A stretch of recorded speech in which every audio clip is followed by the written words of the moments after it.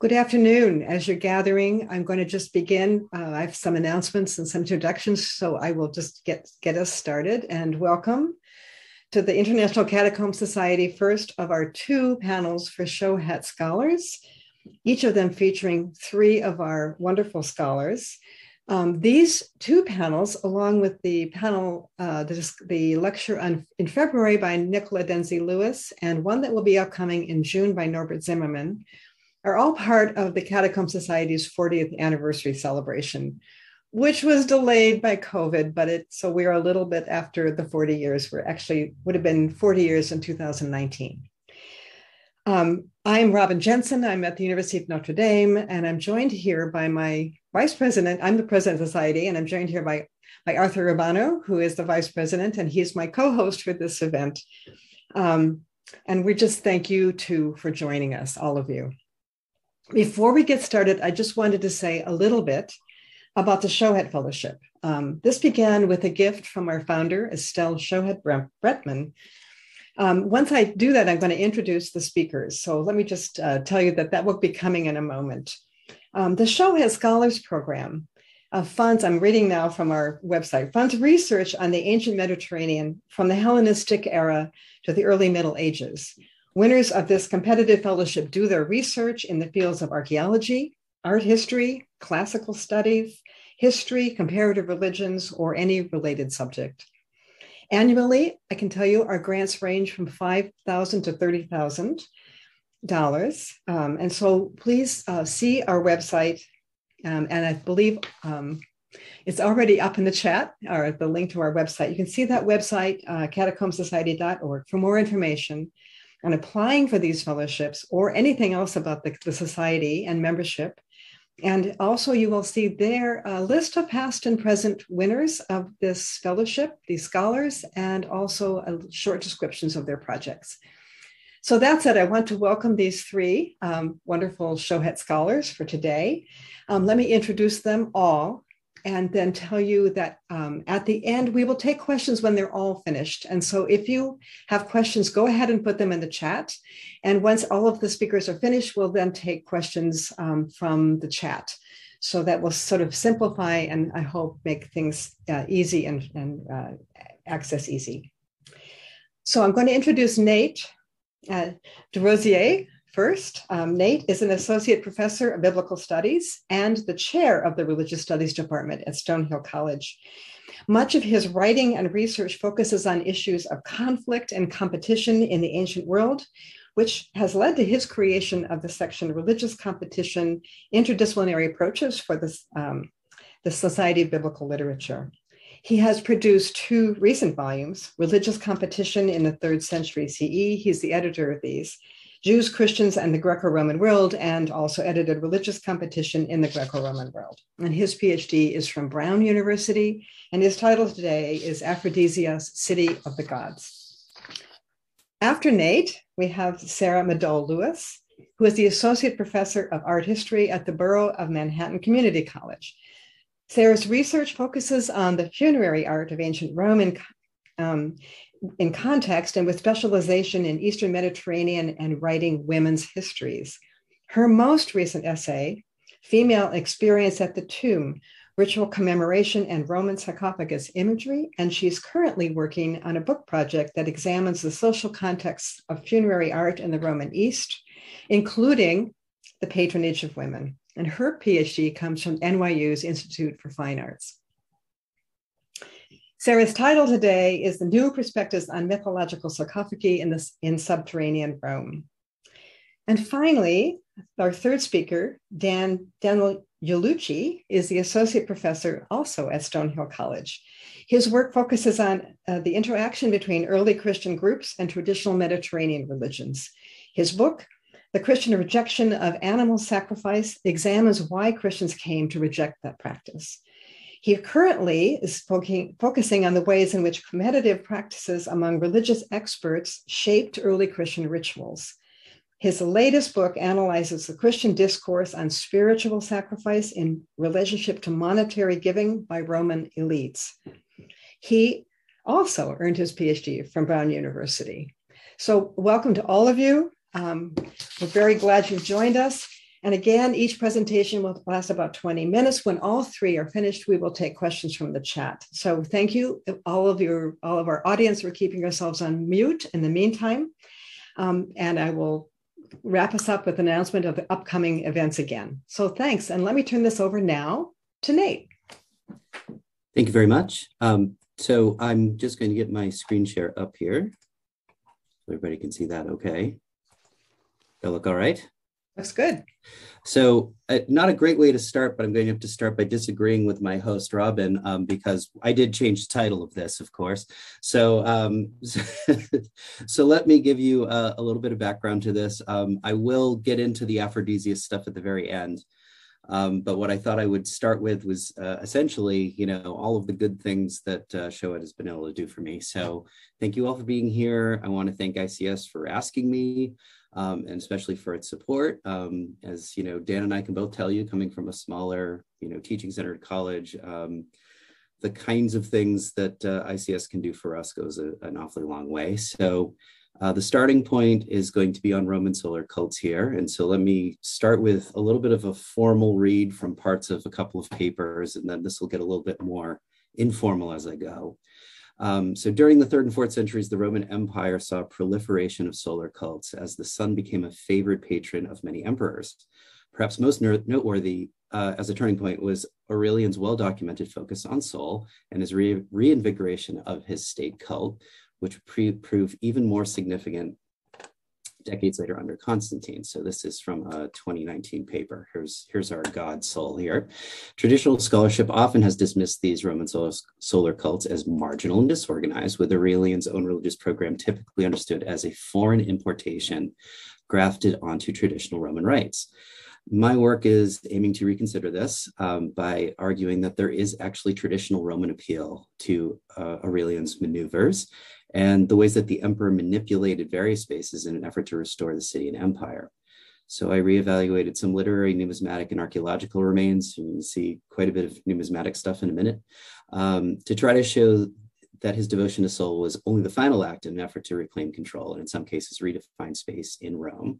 And I argue that his religious program was actually a carefully crafted renewal of Romanness. Okay, so to go a little bit more just into the background of this and why it got me interested, a big part of this is because typically scholars see Roman solar cults very negatively, that they represent this sort of decaying Roman religious system. And there's this inundation of lesser cults from foreign places, especially in the East.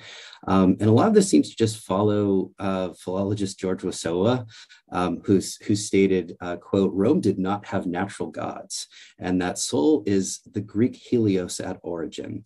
A closer look at this makes this largely untenable, of course. There is ample evidence for Republican and early imperial Roman soul cults, which are described as originating among the most ancient and venerable Sacra Gentilicia. In actuality, Sol never goes away throughout the imperial period, and no less than 3 of his temples remained open in Rome during this period, and there are inscriptions to him that we can date across any century you choose to name from Rome. So to go a little bit further into this, I suppose, we could, let me see, all right, just looking sort of at the forum here, this will make sense in a second. Using this as a starting point, sorry about that. So what I wanted to sort of talk about here is that Sol was usually described as a restorer. And so if you're talking about a turbulent era like the 3rd and 4th centuries, it makes some sense to actually see Sol be someone who becomes a patron, right? Understood as someone who oversees all space, that he provides divine help to restore a terrestrial empire that's under his domain. So returning to Aurelian specifically, we can see a few interesting things that actually happen. He is building temples, specifically a big one that's on the other side of the forum from here.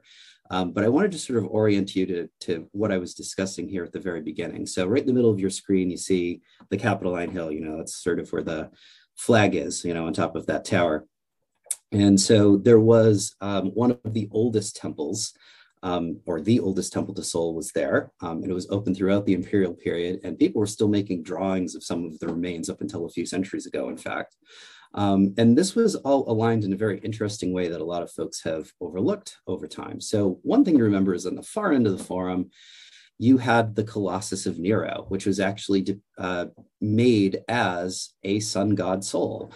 It just had Nero's face on it. Now, when Nero dies, the Flavians actually change the face to actually be soul. And then a bunch of interesting things happen in this particular area, which, I think is relevant just to sort of get a sense of why this is at least more important overall. So just sort of methodologically, I was just curious about, what could we really try to know if we didn't just assume that none of this really existed? So if you look again towards that tower across the forum, essentially where you see those blue vans just to the left of the backside of the Colosseum, that's where the Colossus originally stood. And of course, right to the left of that, or right in that spot also, you can sort of see at the far left of the screen, the Arch of Constantine. That's not insignificant, of course, because the Arch of Constantine also has some soul stuff going on, okay? Now, what's kind of interesting here, there's the arch itself, and we're sort of looking the wrong way, but you can kind of see the arch here.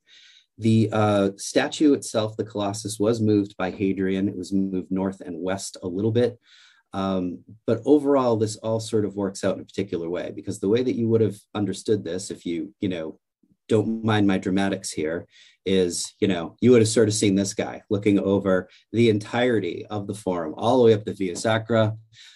It's not obviously exactly to scale, but this is sort of an interesting sort of concept overall about how important these cults are, okay? So we have an axis that would have worked like this, right up into the Colossus, looking at the Temple of Sol, and there would have been a temple built by Aurelian just behind it in the Campus Martius.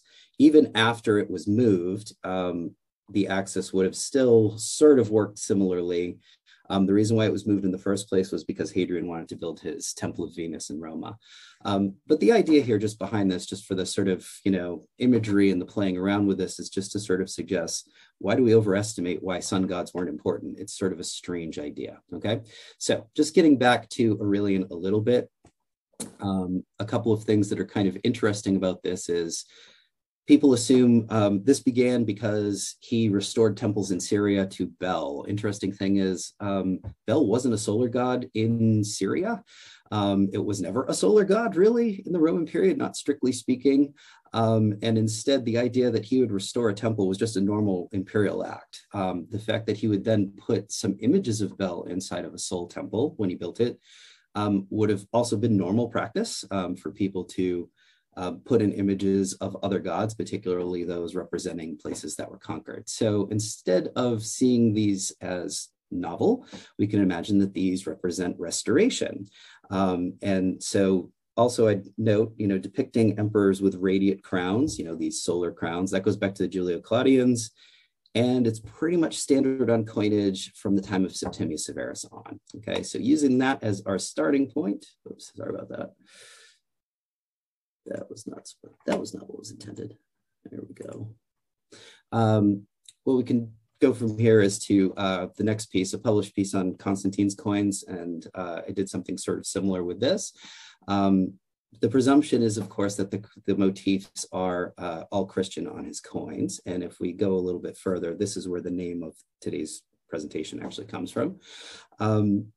So I show that we probably want to see a pragmatic ruler, not someone who's trying to overemphasize sort of Christian motifs on his coins or anything else for that matter.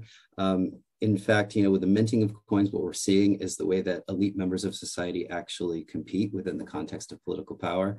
So while Constantine himself may have had very particular religious beliefs, recent history would have told him that both persecution and the promotion of novel gods usually has disastrous results. So Constantine does try to describe himself as mild and full of clemency, as opposed to his cruel and tyrannical opponents and predecessors. And he states that he wants to bring everyone together into a single sustaining habit. Notice how non-Christian that language is, right? I mean, you could read it that way, but it seems to be deliberately elusive. He also claims that he wants to bring the empire back together. So when we actually look at his coins, we see a few interesting things. Again, here's the arch again.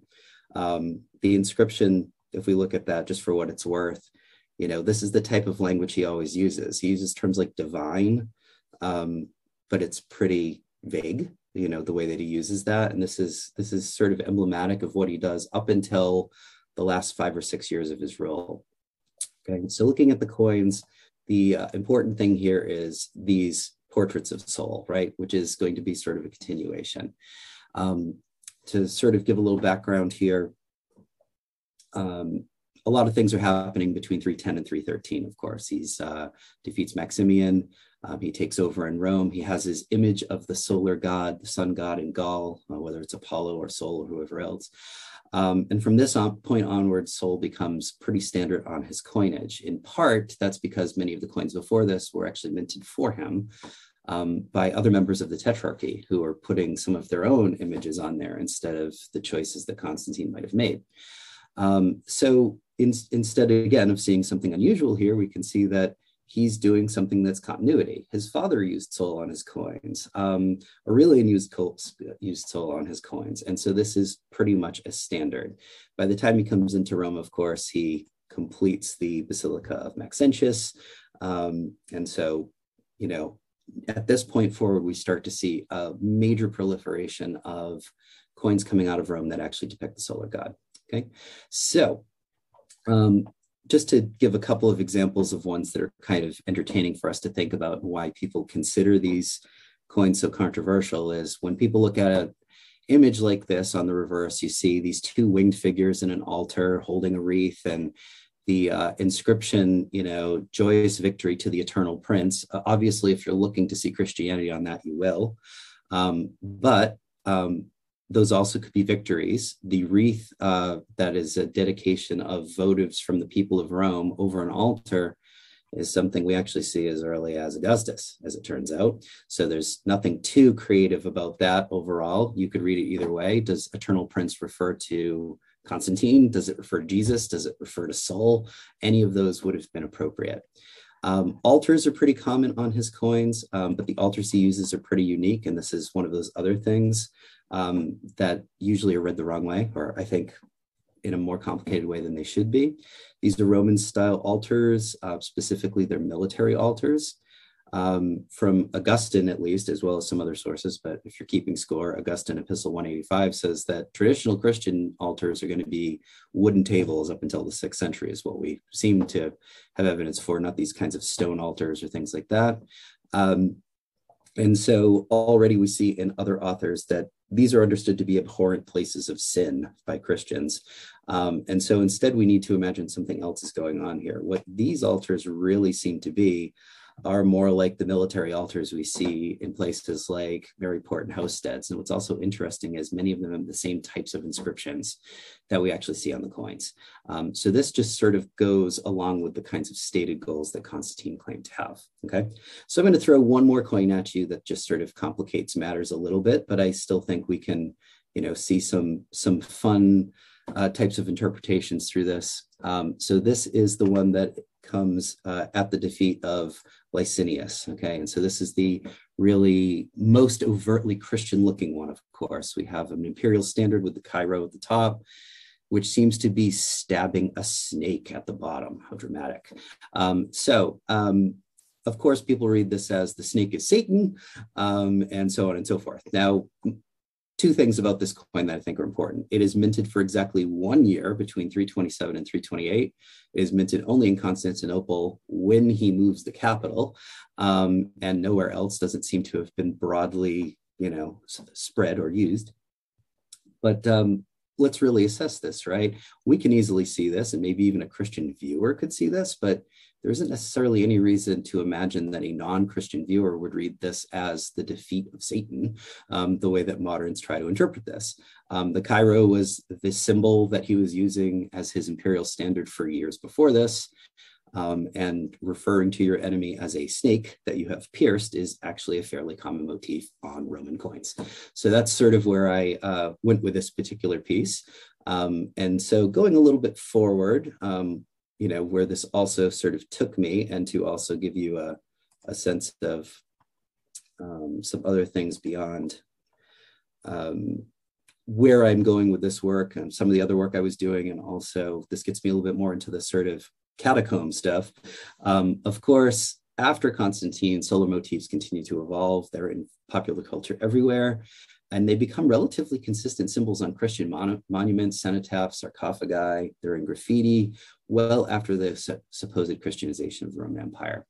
In fact, solar theologies and iconography have such deep roots in the Mediterranean and among Christians that it became a frequent topic for early Christian authors of the 2nd century and beyond. So Clement of Alexandria, for example, seems to be doing this kind of thing where he's talking about the sun of righteousness and the sun rising.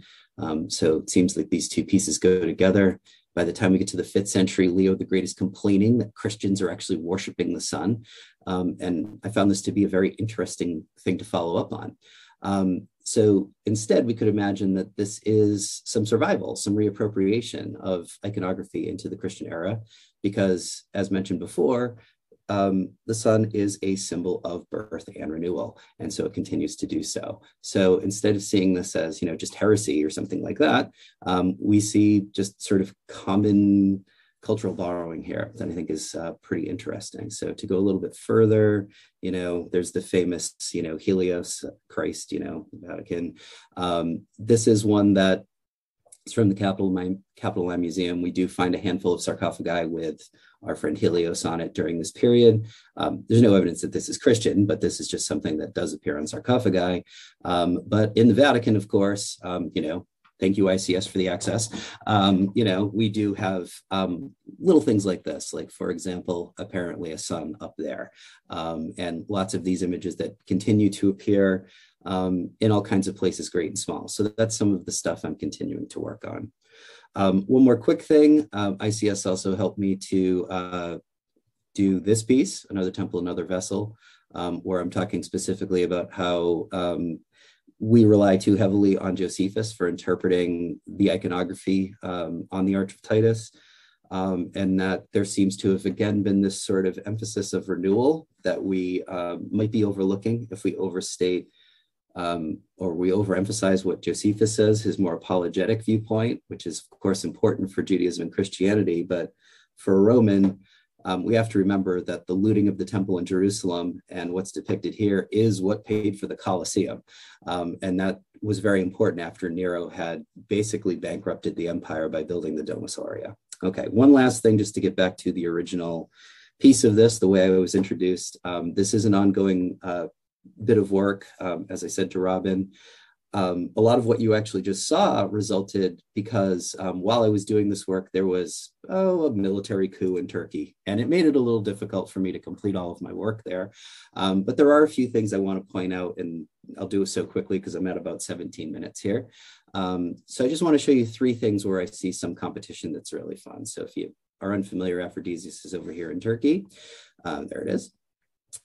It is dedicated, of course, it's an important pilgrimage site for the goddess Aphrodite, has an incredibly old cult here. It's a pretty well laid out city, and the archaeology makes it very helpful. We're going to look at the theater quickly, what's called the Portico of Tiberius and the Temple of Aphrodite. There's the theater. Theater is amazing because of all of the inscriptional evidence that survives to us. And one thing that has made me interested about this is we see inscriptions from both Romans and Christians in this theater. Now, it's notoriously difficult to date these with any certainty, but I think that this all by itself is important just as a sort of locus for understanding how competitive space is used in a city like this.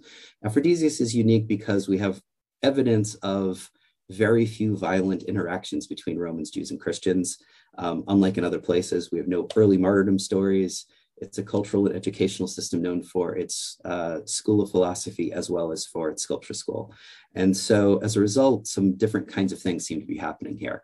The fact that bishops and Christian benefactors would choose a theater of Dionysus as a place of Christian donorship actually demonstrates something about how this city is evolving and how they're sort of interacting with one another, okay? Portico of Tiberius is an interesting place. On one end, you have a bath complex, but you have this very long, unusual pool that is 175 meters long by 25 meters long, and people have struggled to figure out what this is.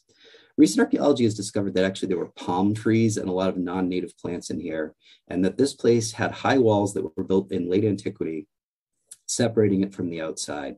And it seems that all the way well into late antiquity, this was actually being used as a space that was a sort of a Bath gymnasium complex. And the irony of this is the Christian church is literally right next door. So this seems to have been an evidence that these two places were sort of existing side by side in the city. And lastly, just for what it's worth, we have, of course, the important Temple of Aphrodite. And as I was just mentioning to Robin, this temple was, they put all kinds of Christian graffiti all over it, like so. But this is a temple that is the latest temple I know of operating. It's operating well into the 6th century. And when they do convert it into a church finally, what they essentially do is turn it inside out and put a variety of different Christian inscriptions inside. Okay, thank you, ICS. Thank you for your time and attention. That's my 20 minutes. I would really like to thank everybody for your time and attention. And now I'm handing this off. Sarah, thank you.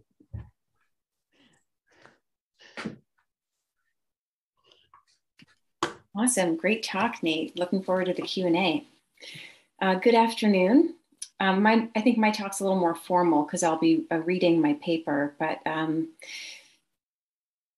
so good afternoon. I'd like to thank the International Catacomb Society for supporting my research, and especially Robin Jensen, Arthur Urbano, and everyone who worked on organizing this wonderful panel and all the other events for ICS's anniversary celebration. I was awarded the Shohet Scholarship in 2016 in order to pursue a topic that has received relatively little scholarly attention. The presence of what I called at the time mythological sarcophagi, but have since expanded to the less refined but more inclusive sarcophagi without overt Christian symbols found in the catacombs of Rome. An example of this broader category is the sarcophagus shown on the on-screen image from the mid-19th century, a generic chest with S-shaped, wavy kind of strigil pattern, and a medallion at the center, which in extant examples carries either a portrait figure or inscription. While many of the fragments and even entire chests and lids found today inside of these fascinating underground graveyards came from above-ground tombs during landslides, other evidence attests to the intentional installation of these unwieldy, mostly marble coffins inside the catacombs. As a social historian that has to date focused primarily on Roman sarcophagi and the study of archaeological contexts, I was struck by the presence of sarcophagi in the catacombs. Difficult to transport in the best of circumstances, here fitted into narrow spaces, illuminated only by lamplight, sometimes placed in the more private cubiculi, but occasionally in the less valued common gallery areas. Scholars of Roman sarcophagi have not systematically addressed the catacombs as a resource, presumably due to the standard interpretation of all sarcophagi found in the catacombs as a Christian reuse, despite the mixed religious origins of the earliest phases of catacombs like Praetextatus, Priscilla, and Domitilla.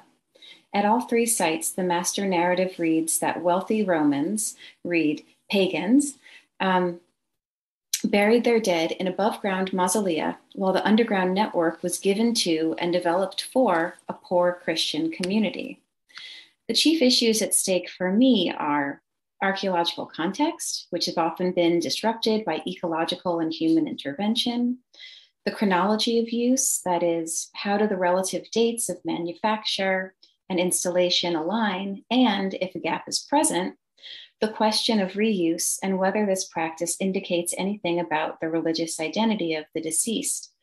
And for now, I can assure you that the phenomenon of reusing functional coffins carved from a prestigious material is a pervasive practice found throughout the later Roman world that has no connection with specific religious identities. Rather, scholars have derived a de facto religious identity from the catacomb itself, catacomb context itself, and have then developed arguments about a Christian predilection for reusing mythological sarcophagi. And there's much more to say about this, but let's turn to our first example. We begin with an image of a sarcophagus that is nestled beneath an arcosolium in the second extension, or gallery, in the most ancient area of the catacomb of Praetextatus near the Via Appia Antica in Rome. Few scholars have studied this monument in person due to its restricted location inside of a catacomb closed to the public. Moreover, this design belongs to a common strigil motif that's been largely overlooked in scholarship, with the exception of Huskinson's 2015 monograph. Scholars have mostly remarked, again, sight unseen, on the unusual addition of portrait features to the central standing figure, which at the time of the production of the sarcophagus in the Severan period, which I would place in the 220s, depicted the god Dionysus. Unlike the numerous examples on Roman sarcophagi of other deities intentionally outfitted with portrait heads, no other Dionysian portrait figure survives. And moreover, the portrait here was likely added in the 240s and therefore reflects the secondary use of the chest. The inscription reads Dimitri in Latin letters. For Demeter, or of Demeter, for Demetrius, no clear solution exists, although other comparisons from this catacomb list single names in what appears to be a genitive.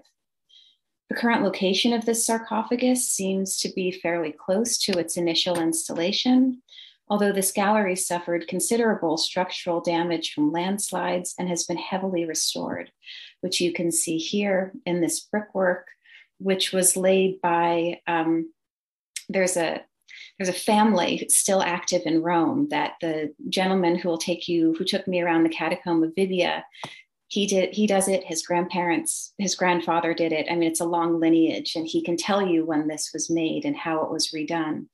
But the point is, this is a completely reconstructed gallery. And even the kind of modern installation of this piece, you can see there's this huge pillar that's been added.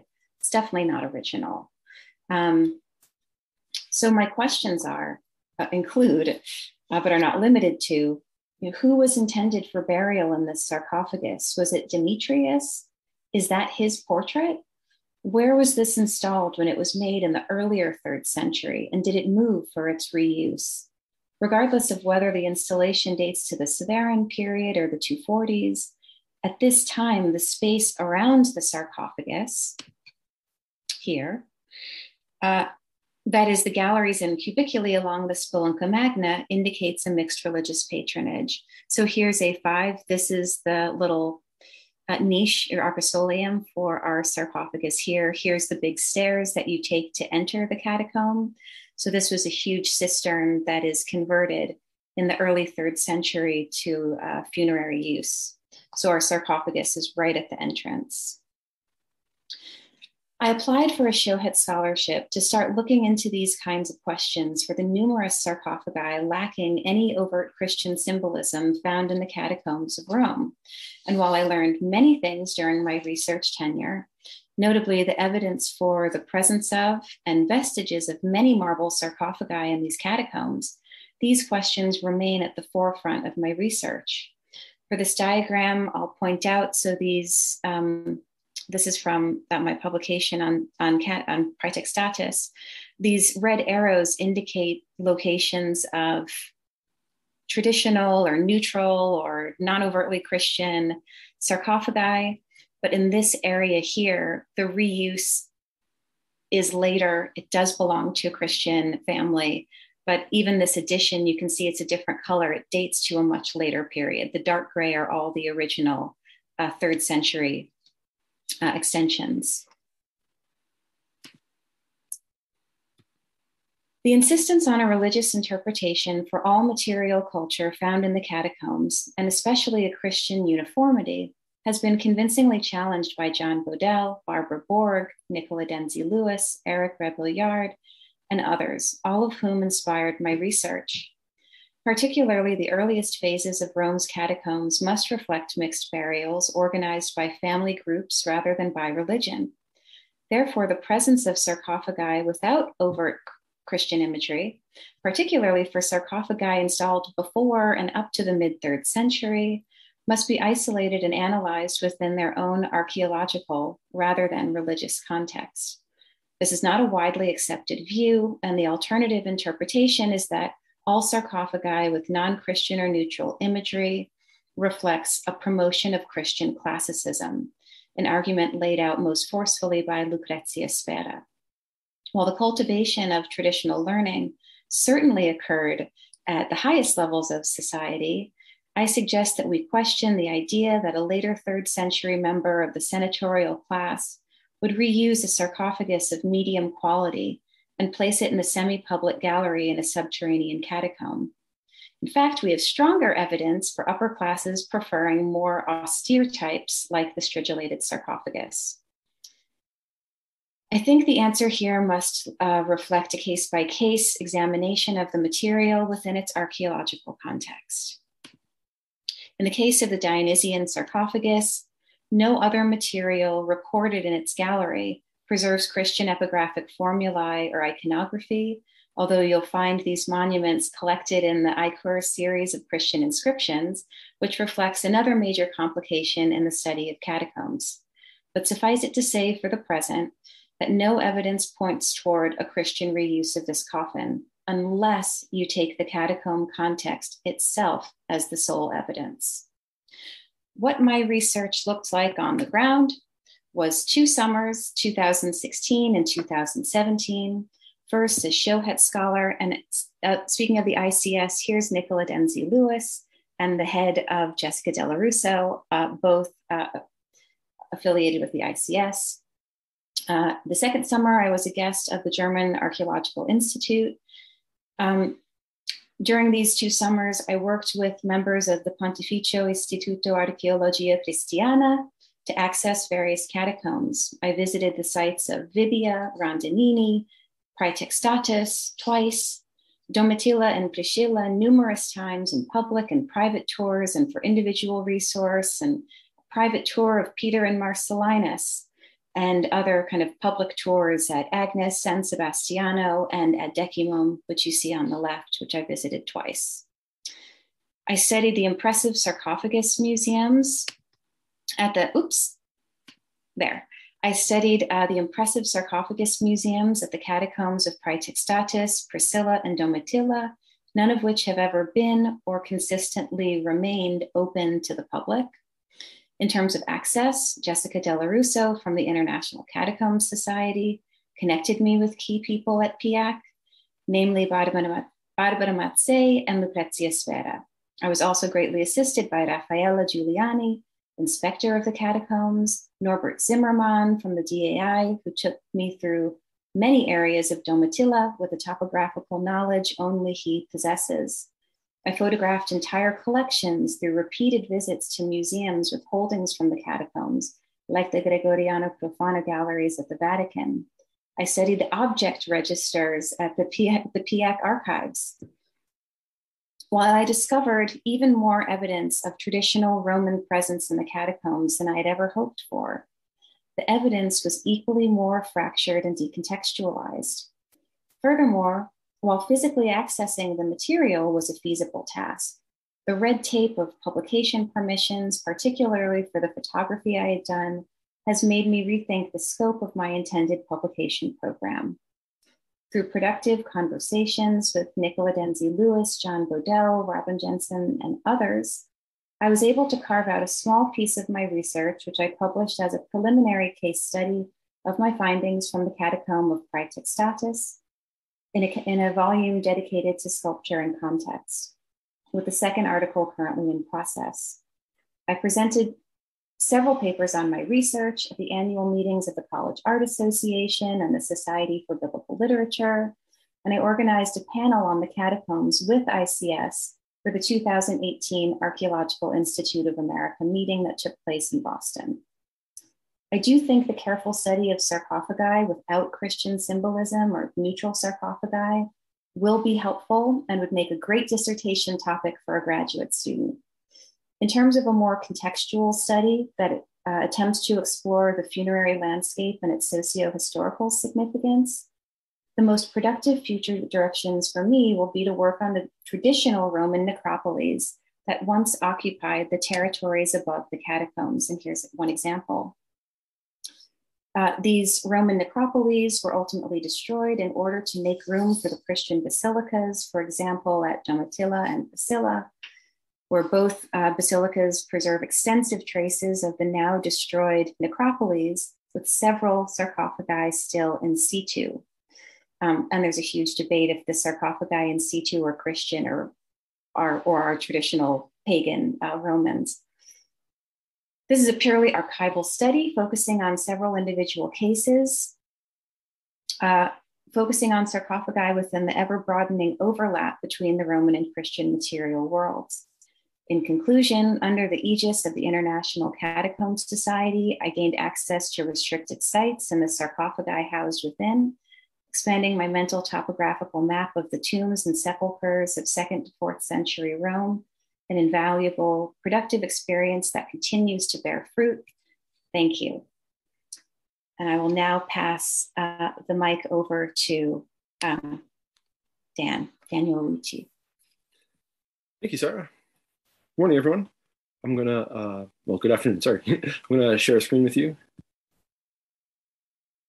And should be able to see just the slides now, not the presenter tools. Well, first, thank you to Robin and Arthur, and to everyone at the ICS for the opportunity to talk here today and share what I was able to achieve with the support they gave me. What I'll talk about today is part of a larger project on early Christian offerings and the development of Christian elite. I'll try to highlight here the role that Catacombs research has made the role that it's had in this project, and of course, it's been the Shohet support that's allowed this to happen. Essentially, the catacombs widened our view of early Christian practices, forcing us to rethink normative assumptions about early Christian offerings and how a specific set of Christian practices became dominant. The vast majority of our evidence for early Christianity is filtered through literate religious professionals. Consider, for example, someone like Augustine of Hippo. Augustine is a bishop. He runs a church and has official ecclesiastical authority, but he also produces feminist theological writings. Augustine is an exemplum of what will become a key Christian figure, the literate expert. He makes his living through his religious activities. The main thing to recognize about religious experts like Augustine is that they are in no way normal people. They are generally highly educated, literate in a world where very few were, almost exclusively male, and wealthy. Their status was tied to their ecclesiastical position and their textual production. The bulk of our evidence for early Christianity comes from these men, and in a classic example of history being written by the winners, their story has often been accepted as the Christian story. Recently, a whole range of critical scholars have tried to break down this model and complicate our understanding of Christian origins. One key insight to accomplish this is simply the realization that religious experts are not representative. The ideologically crafted narratives and theological debates that make up so much of our data for early Christianity really reflect the ideas of only a very small percentage of the ancient Christian population. And this is a sort of sobering reflection. Just for some perspective, this reality is even the case in a highly literate society such as ours. The average literacy rate in the United States, for example, is close to 90%, and access to text has never been easier. Everybody has a phone in their pocket that they can get anything on. Nevertheless, polls consistently show what anyone who's ever taught a New Testament introductory class already knows. Your average American self-professing Christian has read practically none of the Bible, knows very little of its content, and knows practically nothing of official theological ideologies.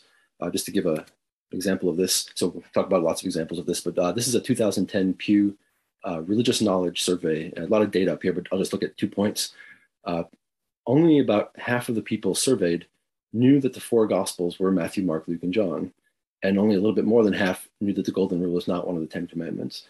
You can mine this data and break it down by religious affiliation, but what this shows is what we all know as teachers, that knowledge of official religious doctrines is not normal in any society. So, case for the past.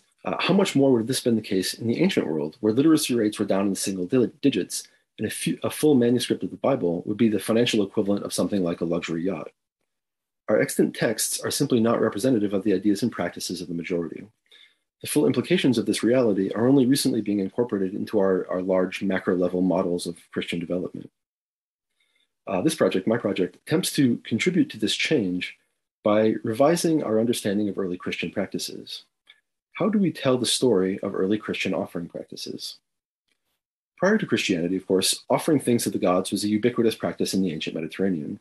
There was a huge range of offerings. I'll just give a few points. This is the great altar in Syracuse, designed to accommodate the famous sacrifice of a hecatomb, 100 bulls from Homer. It's hard to get the scale here, but the height of the altar is around 5 feet. On the high side of ancient offerings were grand animal sacrifices, such as would have taken place here, with hundreds of animals slaughtered and their meat distributed in citywide and sometimes empire-wide festivals. Smaller scale would be this is a sort of normative rural temple, also in Sicily. You see the temple's quite small and the altar is relatively small, but still fairly large. On the more humble side, a poor farmer might offer a pinch of barley or a few drops of wine at a household shrine. We have a lot of these preserved from Herculaneum in Pompeii. This one's from Herculaneum, pretty elaborate. A simpler one would just be a hearth that would leave no archaeological evidence at all. Ancient Mediterraneans did not offer things to their gods because they thought that their gods ate dead animal parts or burned cakes. They made offerings for the same reason that reciprocity is a key practice in all of our lives right now. Reciprocity is about relationships, indexing, maintaining, and negotiating relationships. If I buy a gift for my boss or a drink for a friend, I'm not suggesting that they need it or that they cannot get their own, nor am I trying to crassly bribe them. It's about our relationship. Reciprocity through offerings large and small was a basic practice of ancient Mediterranean religion, which tied people to each other and to their gods. Evolutionary biologists have shown that reciprocal offering practices as a means to negotiate relationships is in fact a transhuman phenomenon. Crows actually have a fairly complex social network maintained through complex acts of giving. Primates have even more complicated practices. Of course, human practices are far more complex than any animal offerings because the human brain is in turn far more complex. But we cannot ignore the reality that many of the elements of human behavior that we think of as cultural are in fact linked to the evolutionary history of our species. I would say that reciprocal offerings are one of those. Returning to Christianity, ancient Christianity, if acts of reciprocity are the main way that people in the ancient Mediterranean interacted with their gods, how did Christianity develop into a tradition that rejected these practices? This is a seemingly radical historical change that would demand explanation. For much of the last 2,000 years, the usual explanation has been the explanation that Christian experts themselves created. It can be found in things like the letter to the Hebrews, the writings of Clement of Alexandria, Tertullian, Irenaeus, Cyprian, and many others. In general, it goes like this. So just a quick summary. The general model. The model assumes that Christians rejected sacrifice right from the very beginning, and Jesus is usually seen as the origin point here. It assumes that Christians recognized that God did not want material offerings. He wanted metaphysical things like obedience, faith, proper doctrine. Christians therefore refused to participate in sacrifice right from the start. And the Christian martyrdom literature is a good example of literary setups where Christian refusal to perform sacrifice becomes a key piece of Christian identity formation. This was, of course, hard at first, but as Christianity grew to dominance, its rejection of sacrifice became more widespread. There were challenges along the way. There was enormous inertia that needed to be overcome. Some heretical Christian groups still practiced sacrifice. The Heresiologist Epiphanius famously mentions a group called the Collyridians who offered cakes to Mary. Pagan influences sometimes even infected Orthodox Christian practices. Augustine says that his own mother offered cakes at martyr shrines before a local bishop set her straight. Eventually, the Christian rejection of sacrifice succeeded, ushering in a period of true spiritual worship, in which the vulgarities of bloody sacrifice were superseded. This is a common narrative. It's a simple and effective story of Christian identity. It is also completely demonstrably untrue, as is, I'm not the first person to say that, it's becoming more common. A few things to note about this story. First, it assumes that physical offerings were never part of Christianity. They were always a foreign polluting influence from the outside, brought in by recalcitrant pagans or evil heretics, or perhaps misguided Judaizing factions. The second thing to reiterate is that this supposedly historical model does not derive from historians at all. It's the creation of Christian theologians. It's already present in Christian texts of the 2nd century. The fact that this model originates with Christian apologists does not necessarily mean it's wrong, but it certainly means that we should question it. How might we tell the story of Christian offerings a different way? By considering broader evidence, we can catch a glimpse of those early Christian practices that the traditional narrative intentionally hides. It turns out that evidence to challenge the traditional model is actually present in many early Christian texts themselves. Archaeological evidence is more challenging, but can also prove more convincing. I'm fortunate to build on the excellent work of previous scholars, many of whom have been Shohet recipients and other members of the International Catacomb Society, including Robin Jensen's work on funerary practices and Nicola Denzi Lewis's work on ecclesiastical remodeling of the catacombs. What I'll try to provide here is an alternate story of Christian offerings. So how might we tell the story in a different way, looking at broader evidence? First, the idea that Christians rejected offerings from the very start is simply not tenable given the early Christian evidence. The letters of Paul and the New Testament Gospels show no rejection of physical offerings to Yahweh. Rather, the Christian anti-sacrificial discourse begins to develop only in the late first century. Once established, however, it becomes quite strong. Passionate rejections of sacrifice are a common theme in Christian texts in the 2nd and 3rd centuries and onward. However, these texts need to be balanced with a growing body of evidence showing that Christians really did make offerings to martyrs, saints, and the Christian dead throughout antiquity. This can seem jarring. The idea of Christians making physical offerings, we could and probably should call them sacrifices, seems antithetical to Christian ideology. Pagans make sacrifices, Christians do not. But this is exactly the normative model that we need to challenge. Early Christian experts, men like Tertullian, Augustine, and John Chrysostom, absolutely claimed that such offerings were incompatible with true Christianity. But a significant portion of the ancient Christian population simply did not agree. They didn't care what these experts said. Again, there's nothing new or odd here. This is a normal aspect of religious groups, as has been shown by the work of Harvey Whitehouse, Stanley Stowers, and others. A significant percentage of self-professing Christians today do and believe things that would be deemed heretical by their own clergy. The social realities here, then, they're complicated. Why are religious experts given authority in some aspects of life, but unashamedly ignored in other aspects of life? We need a model that would account for that. The evidence from catacombs can help illustrate this because they often preserve evidence of Christians making physical offerings. The history of catacomb archaeology, laid out very well by Nicola Denzi Lewis in the last ICS presentation, shows some of the complications of trying to do this work. And Sarah mentioned it as well. The first explorers and documenters of the catacombs were operating with a set of unanalyzed assumptions about what constituted Christian evidence and material culture versus non-Christian evidence and material culture. Things which did not fit their model of what Christians were supposed to be doing were likely classed as simply pagan.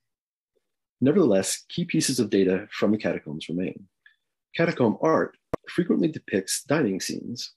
This is Robin Jensen's work. In Christian contexts, these have often been interpreted as depictions of the Last Supper, but they look exactly like non-Christian refrigeria scenes. These were offering meals where the living would eat and small portions of the meal would be offered to the deceased who were imagined to be present at the repast. Here's another slide from the Pio Cristiano collection. More telling, catacombs sometimes preserved physical infrastructure specifically designed to accommodate offerings.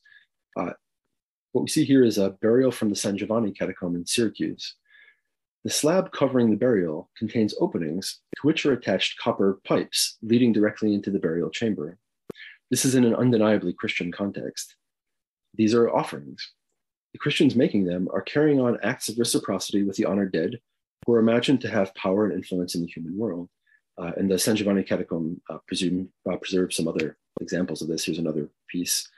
And these offering openings, they look exactly like the kind of offering openings we see in Roman context. So 2 chunks from presumably Roman burials. But this is exactly a time period where you can't often tell the difference between a Roman burial and a Christian burial because the iconography is not distinct.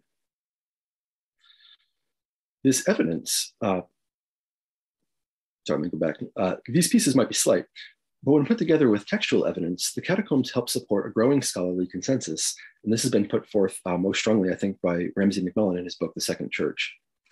In short, the church was not the primary sacred site for many early Christians.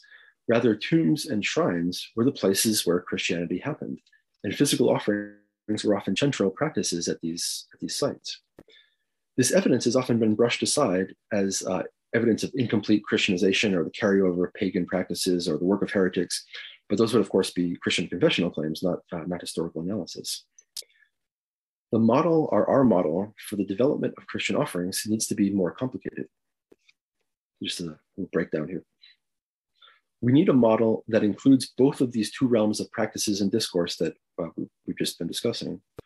To oversimplify this a lot, but to present it as a dichotomy, it's not a dichotomy, but to present it as a simple dichotomy. On the one side, you have people like Augustine and John Chrysostom. They argue vociferously that real Christians don't make physical offerings. On the other side, we have the Christians who built the San Giovanni catacombs. They simply don't care what ecclesiastical experts said. As far as they were concerned, they were Christians and their practices were entirely Christian and entirely religiously appropriate. Our model for early Christianity needs to encompass these two contradictory positions or forms of practice. Clearly, the form of Christianity that came to dominate in the 4th century rejected physical offerings. But how did this happen? So see, this is sort of the central question of the current project. It was not a foregone conclusion that Christianity would develop into a religious tradition dominated by the ideologies and practices of literate experts. Such was never the case for Greek and Roman religion, nor of Judaism, at least before the rabbinic period, and it's not the case in many contemporary religious traditions today. How did early Christian experts, bishops and text producers, men like Augustine, ever gain the social power necessary to dominate Christian discourse and practice, even to the extent of abolishing or at least significantly hindering practices that they deemed unchristian, practices like physical offerings? Christianity in the 2nd and 3rd century was a mix of ecclesiastical experts and the churches they ran, and an array of local shrines, tombs, and sanctuaries where physical offerings were made. Why didn't it stay that way? To answer this, I suggest we follow the money. Christian experts developed a strongly anti-sacrificial ideology. They claimed that the Christian God did not want animals or cakes or drops of wine. He wanted spiritual worship.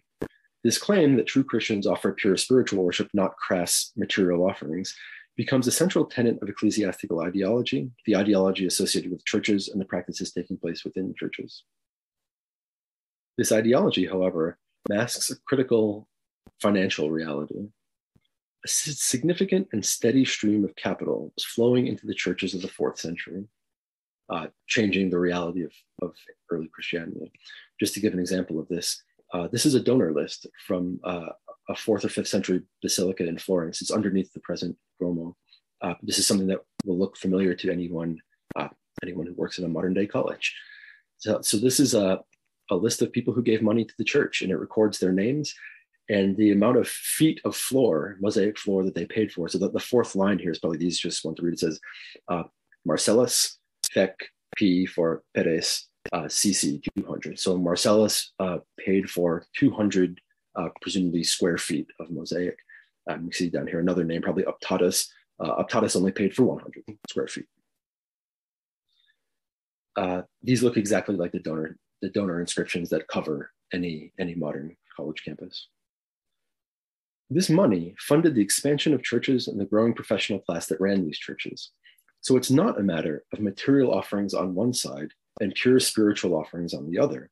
It's agricultural offerings on one side and financial offerings on the other side. So we can sort of refine the question that we're asking here. How did a form of Christianity that rejected agricultural offerings but approved of financial offerings come to dominate? This influx of financial capital is what gave ecclesiastical experts the ability to curtail offering practices that conflicted with their own ideologies and presented a challenge to their hegemony. The catacombs provide evidence for this process. Pope Damasus famously attempts to co-opt the popularity of particular tombs by lavishly redecorating them, presenting himself as the patron and proper successor of the saints. Churches were often built directly over and around popular saint and martyr shrines, allowing ecclesiastical experts to control the activities at these sites. One literally could not get to the tomb of the martyr or saint anymore, except through the world of the ecclesiastical elite.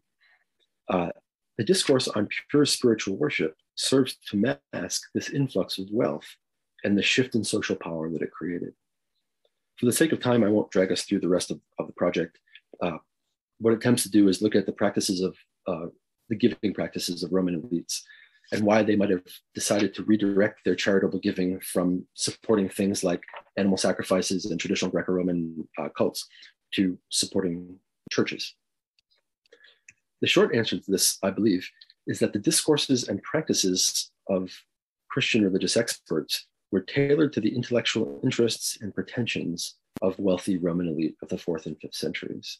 Backing Christianity, but not just Christianity, backing church-based Christianity became a way for Roman elites to signal just the kind of identity and status culture they were interested in. Here you see a scene from the Hypogeum of the Aurelii. So this is a non-Christian site, but these are a group of Roman freedmen depicting themselves in the way they wanted to be depicted. They're dressed as philosophers. This sort of core of the argument here is that Christianity becomes a way for Roman elite to show an identity that they're interested in.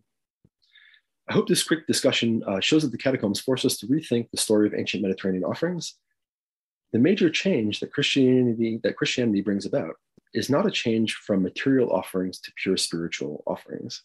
It's a change from mostly agricultural offerings to mostly financial offerings.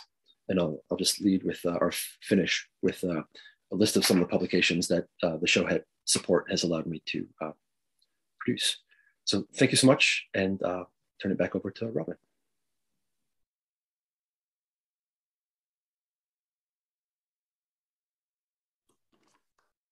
Thank you so much. This has been a really rich session. And now I'm hoping we see some questions show up in our chat. I don't see any right now, but I'm going to just go ahead and start with one while people maybe be able to frame their questions, and go ahead and put them in chat. And Arthur, you can pick up any that you come across next. But I wanted to address this one to Sarah. I think maybe you said this, but I might have missed it. So I'm just maybe clarification, but the Dionysian sarcophagus you started with, you said it was reused, but the portrait head was added later. Is it possible that portrait head was original and that we just have one of those funny Roman sarcophagi where they get a funny, Roman head on the top of a beautiful god? It's a great question. The portrait dates to the 240s.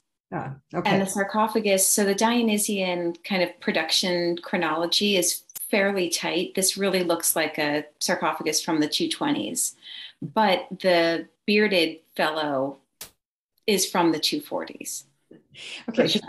We so often see those wonderful instances of, you see, I think my favorite example, and John Bodell may remember this, was, the emperor, I'm sorry, Titus's father, on a beautiful Vespasian's portrait on the top of a beautiful, very buff guy, and going, a naked guy, buff, and it was quite funny. So sometimes you see that too. So I was wondering if that was what we saw, but that's why the party line that I don't feel the need to shake up is that while other gods were subjected to that kind of self alignment in funerary monuments, somehow Dionysus was off limits. And this is the only one. And then people go, well, it was like a Christian reuse. So, and that doesn't actually answer the question of what's going on. Great. Thank you. Thank you so much for that. I don't see any questions in the chat yet, but I also will encourage anyone to put questions in. But if I could jump in too in the meantime, and this is really a question for all three panelists, and it sort of gets beyond your actual projects and into kind of the weeds of doing your projects and researching. And this is something that Sarah brought up in her presentation about sort of red tape and bureaucracy. I was just wondering, could each of you maybe just say something about your own experiences, in Italy, in Turkey? I know, Nate, you already mentioned there was a coup going on. So, that complicates things. COVID has complicated things, recently for researchers. But I'm wondering, in terms of navigating sites, getting permissions, that sort of thing. What were your experiences like? Because I think, when scholars, and I had this experience myself, when you're undertaking this kind of research for the first time, that it's kind of like, whoa, I wasn't prepared for this, right? I mean, that was the position I was in, and had to do a lot of learning to figure out how to navigate things in Italy and Rome specifically. But I was just wondering if each of you could share a little bit about your experience with that. I'll be happy to go first if that's okay, because there are a few things beyond what I mentioned. So, the catacombs and things in the Vatican in general, the art in the Vatican, museum things. Arthur, you were actually the person that got me on the right path initially.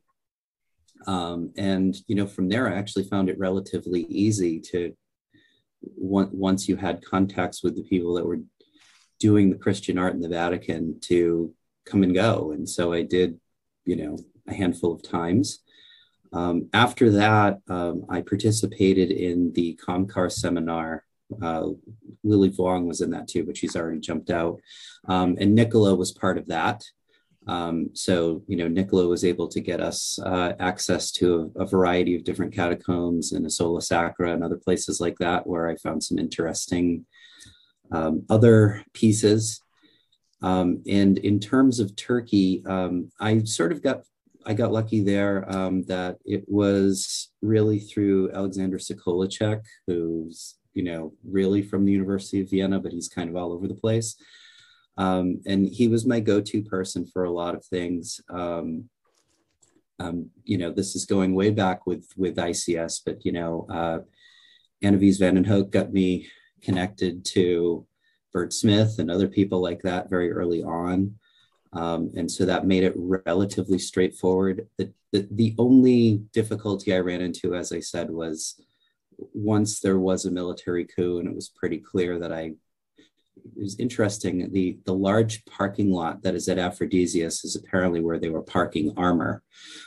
So that wasn't exactly a great place to be doing my work at the time.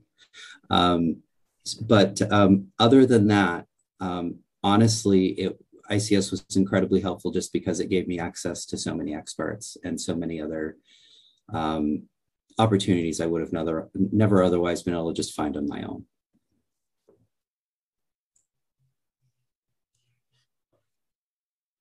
I guess if we go in order of speaker, I'll go next.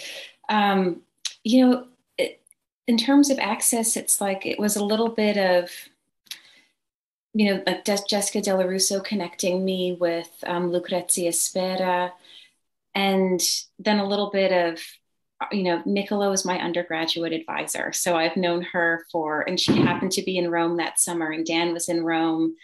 And so, and then it's a lot of who you know. And if you meet one person and then they introduced you to someone else, and suddenly I'm with Barbara Borg going to a tomb that she had special permission for, and she kind of hosted an outing that summer. And those sort of fortuitous connections and relationships that I know is part of like the ICS's mission and the Shohet Scholar, the mission is connecting.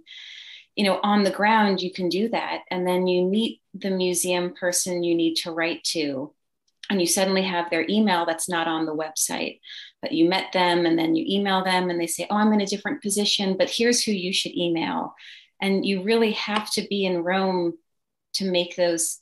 If you're working in Rome, you need to be where you are doing your research to make those connections. And certainly in Italy, I find that those relationships are really fostered in person, and it takes time and multiple trips and working on my Italian, which everyone, thought was like very, charming in my attempts, but that it took just kind of repeated trying and showing up, and a little bit was fortuitous. And there's still things that I remember, speaking to a person at PIAC, and they're going, no, I don't think we're going to let you in there, but we're going to let you in here. I was like, okay, great. Thank you. And photography here, but not there. Okay. So just like patience and persistence. I think I had a very similar experience to Nate and Sarah. That when you first start doing this, the learning curve is enormously high, and it's sort of intimidating. You don't really know how to even begin to do these things. You really need an expert to lead you through the process. And Arthur was my expert. And the reason any of it happened was because he showed me how to make it happen. And that piece of what ICS tries to do is hugely important.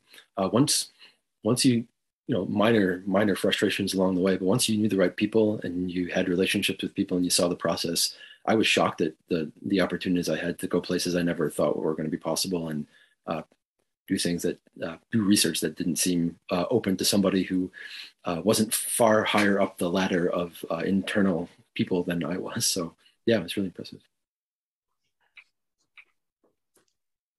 I'm going to just go ahead and jump in. I want to take Lois's question. I also want to just apologize for the not recognizing the change of the titles that you all had, but I think that's also sort of interesting in terms of the work. Often we know that once we start a project, even under one that's a grant, sometimes those projects will change and evolve in interesting and good ways. So it's, we never hold, just like a dissertation proposal, we never hold somebody to this, because the point is the learning and the growing, and that those always evolve. Lois Frog, hello, Lois. You have a question here that you posed to Dan in terms of how do you interpret the financial donations as financial sacrifices? And she kind of gives a contemporary parallel that we don't always think of financial donations as sacrifices to universities or schools. So do you want to say more about that? Thank you so much. It's a great question. I guess to me, that's the brilliance of the early Christian elite, guys like Augustine, that they were able to transmogrify this normal giving practices of Roman elites and convince the Roman elites that giving to Christian churches was the thing that they wanted to do, and that would present them as the kind of people that they wanted to be. And often it's by not using the terminology of sacrifice. So the way in which church-based Christianity reuses the terminology of sacrifice is to apply it to Christ, and to say that Jesus is the sacrifice that replaces all of this sort of pointless, stupid, gross animal sacrifices. And that discourse is the public discourse, right? Christians don't make sacrifice, but the reality behind that is money, like huge amounts of money that are coming into Christian churches. And I think it's that shift of not having the fruits of the financial giving be the center of the ritual that appeals to Roman elites of the 3rd, 4th, 5th centuries. So an animal sacrifice, that the animals donated, they're still donated by the wealthy elite. Those animals are like the core. But in a Christian church, the altar is empty, and the only person you see is the literate expert. And the discourse, the anti-sacrificial discourse is prominent. But then the reality behind the scenes is the place is covered with inscriptions, donation inscriptions. It's that shift that I think appeals to Roman elite. Could I follow up really quickly? When Augustine is talking about not actually burying near the saints, for example, or that prayers of the living are not necessarily helpful to the dead. The saints, yes, but not the living. He actually makes a suggestion that one should give alms, that one should actually donate alms. And so how much of this financial exchange are you thinking about that may not actually be to build the church, but could actually be to care for the poor? Is that possible also? Yeah, I think that's a critical piece of the discourse and the reality, that exactly people like Augustine are saying, come and give to the poor. Poverty doesn't get materially changed with the Christian empire in the 4th and 5th centuries. So some of that money is surely going to the poor, as public giving had always benefited lower classes of Roman cities, Greek cities, going all the way back. But a significant amount of that money is going to support the ecclesiastical elite that are running the churches. I think it's the same, and probably, so Arjun Siderhook, in his great book about Roman giving, calls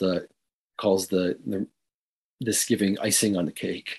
And I would suggest that it's probably the same thing within a Christian.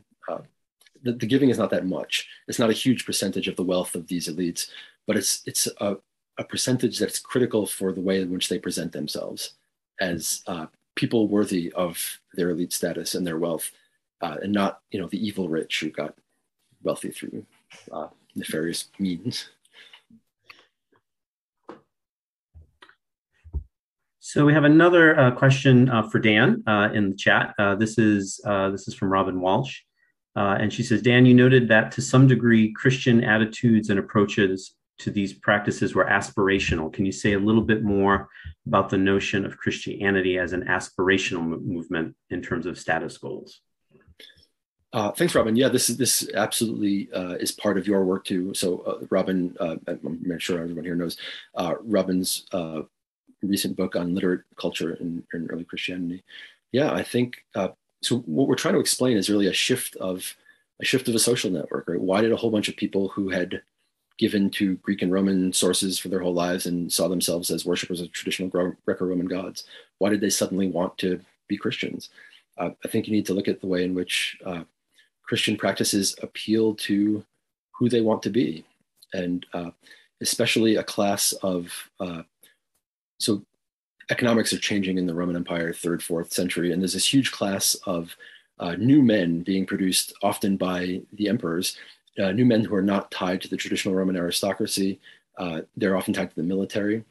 And I think we have really good evidence of the social pretensions of these new men. And many people have written on them, the second sophistic and this phenomenon. I think Christianity becomes part of that. It becomes a way to signal an identity that Romans want to signal, as opposed to a traditional identity that becomes seen as not the kind of person you want to be.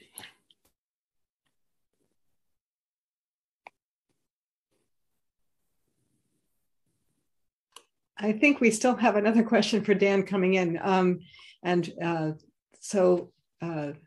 Sorry, Nate, we're going to come back to you, but this one comes up to saying, sort of following up, I think, would you not say that this works its way down to the less wealthy in the form of basic tithing? Maybe that it kind of comes back to my question about alms as well. Does tithing get framed differently? I don't know. Yeah, I think that's a really good question. I'd have to think more about that. I think it definitely, the giving goes all the way down the social ladder in the same way that Greek and Roman euergetism went all the way down the social ladder to, small scale elites in little tiny cities.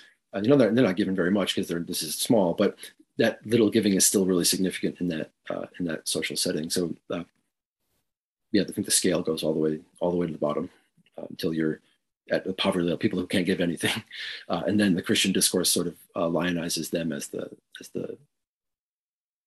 focus of the giving.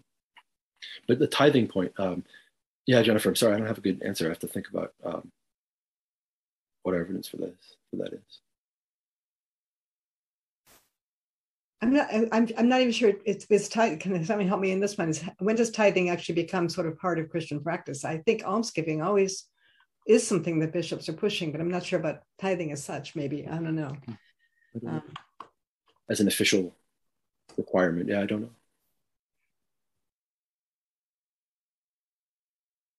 I think I see John has his hand up. John, go ahead. Thanks, Arthur. If I can cut the line and ask a verbal question, really of all three of our speakers, and thank you all, listening to the combination of papers made me focus again on what's going on, or we don't understand about what's going on in the 3rd century particularly. It's the beginning of, if I understood everyone correctly, it's the beginning of the time, Dan, when performing Christianity becomes a kind of an idea that some elite Romans want to adopt. Sarah, you nicely talked about the ambivalences in the catacombs then and how we read the iconography.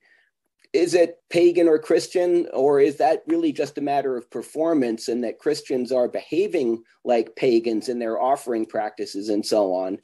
And Nate, the solar symbolism is right there, as you nicely show also, in Christian and what we traditionally called pagan contexts. The question I'm really asking, and any of you to comment on or think about, if it makes any sense, is to what extent, and this is not a new question, of course, that these terms, pagan, Christian, make any sense at all in the 3rd century context, when it's not even clear what it would mean to be a Christian or to be a pagan, when the cultures and the customs, the iconographies are apparently blending. Are we barking up the wrong tree, myself included, when I sort of debate what the ethnic and religious affiliations are of people in the catacombs and suggest that there are no way to tell, but that they're all essentially just Romans? Or is that itself a little bit too simplistic, and that what it means to be joining that collective burial group, for example, or any of the other behaviors, the offering behaviors or the iconography behaviors, is the development of a new way of expressing identity, which is itself a combination of behaviors and this new, still nascent Christian idea, which doesn't, post-Constantine, it's clear that why an elite Roman would want to be performing Christianity, let's say, for various reasons. But in that earlier period, when it's still at least politically as risky as it is beneficial, what exactly did it mean? So I'll stop talking now. I'm really musing. I've been stimulated by all the papers to those sort of thoughts, and I wonder what you thought, any of you. Thank you.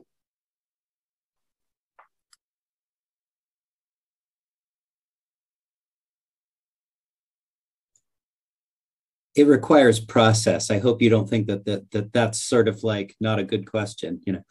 I think I would, the first thing I thought of was actually the way you just ended this, when you sort of flipped it as, after Constantine, you can see why it would make sense to perform as a Christian. And it's sort of like, well, before Constantine, it certainly makes sense to perform as a non-Christian. And that there just isn't really this broad symbolism that's accepted widely. I mean, I always think about things like, why the cross doesn't really take off, right? Because they're still using them. And so of course that's not a symbol you're going to use. But what I'm always interested in is just the sort of idea that the 3rd century seems to be a place where you just have so much complex dialogue going on. And that's actually something that Arthur can probably talk a lot about, even more so as well. And to me, that's the sort of fun messiness of it, where I think just, to me personally, I just see it as, strict ideologies are changing. If there ever were any, they're changing. And I think that that's what actually makes the period so interesting, because of its messiness and because of its fluidity. And so I wouldn't necessarily say it's barking up the wrong tree, as you put it, because of course the dominant scholarship has tried so hard to differentiate the two, and we're still in a process of trying to say, not so fast.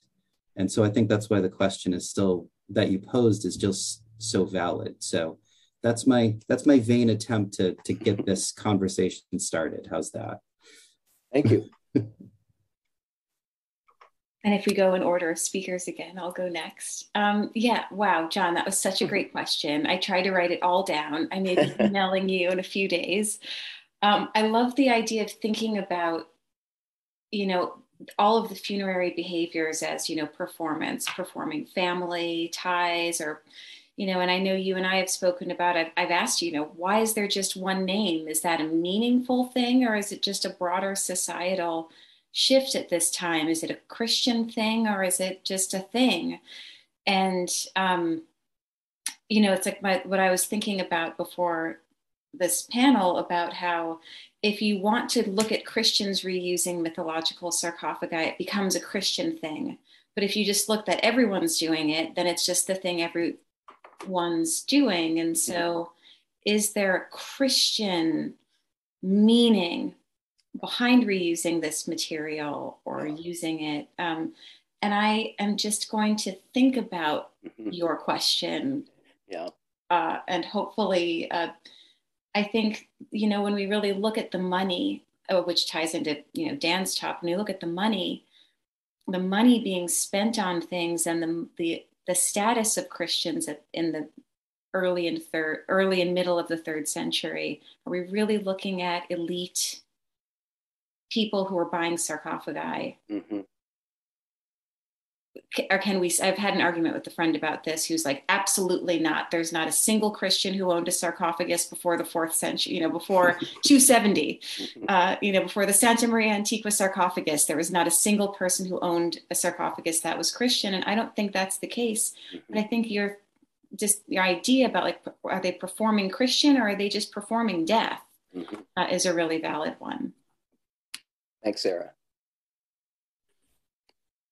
Thanks, Sean. I think the question is exactly right. It shows that I would agree with everything Nate and Sarah just said. It shows that the identity constructs that we're often working with, they haven't been built yet. They're really fluid.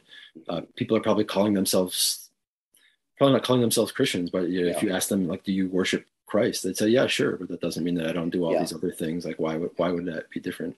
And I guess the only thing I would add is that I think the evidence suggests that a piece of the presentation, that the people we're in contact with as our spokespeople for Christian identity, they represent a tiny fraction.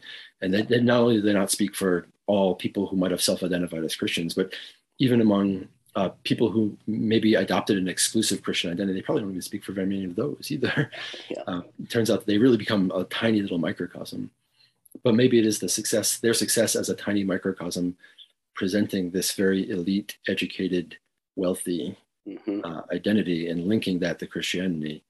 Maybe that gets us towards the big question, which is why Christianity is successful at all. Yeah, good. Thank you all. Good answers. I'm going to jump in and follow up with one more sort of point on that. I actually am sort of thinking about mythological scenes, but it's interesting because, of course, they return. So by the end of the 4th century, you've got something like the projector casket where you've got Venus, and you also have Christ's name, and Deo Christo, I think it says something like that, or something like that. Anyway, a dedication, probably a gift from a very elite wedding present to a bride, perhaps, but with a big image of Venus. I'm thinking about the fact that, I look in my little neighborhood, we have statues of Venus next to statues of St. Francis.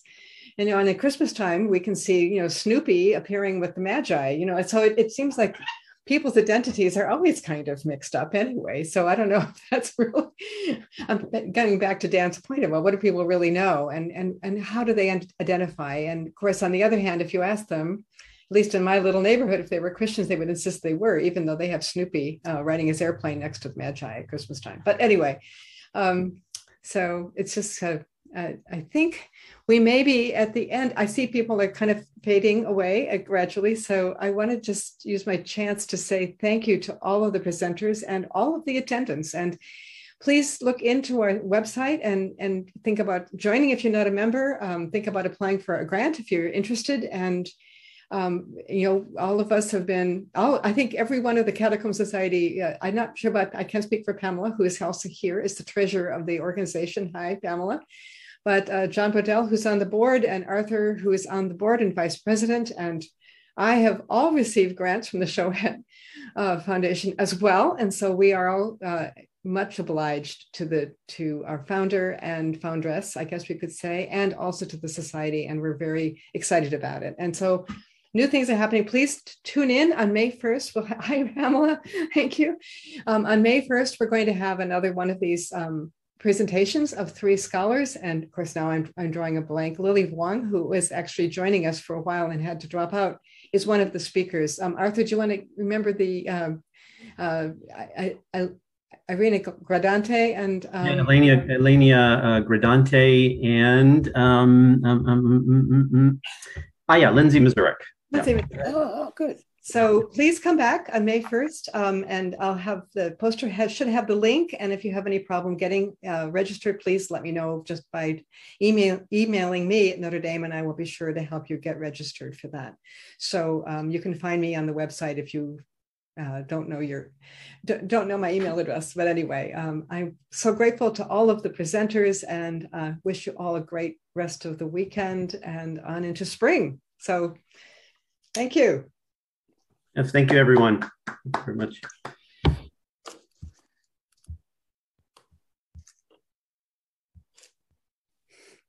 All